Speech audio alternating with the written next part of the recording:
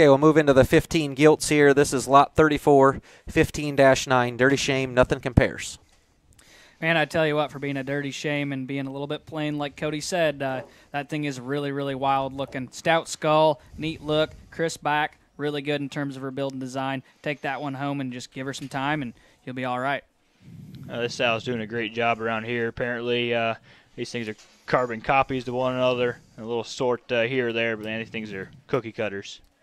Yeah, another one that's very sharp-headed in this day and age when you hit the show ring, and they're dark-skinned and they're hairy, good-looking. Like this one's going to get noticed when she comes out the gate. Again, a little greener than maybe a couple of these others, but I think her build and design is one that you can feed on. Again, this is lot 34, 15-9, Dirty Shame gilt.